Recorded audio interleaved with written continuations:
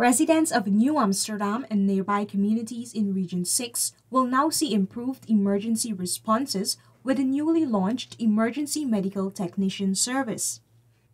The medical department opened Friday last at the New Amsterdam Fire Station, where 15 persons are now equipped with advanced knowledge to provide medical aid. The plan is also, before the year comes to an end, to have it rolled out in the Rosehall area.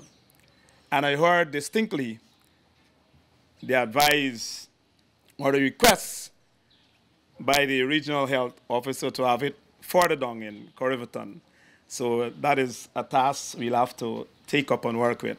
We all know that it is really important because it saves time, it saves lives, it saves the outcome of the patient, the golden hour, the prognosis, how well this patient reintegrate back into society after an accident.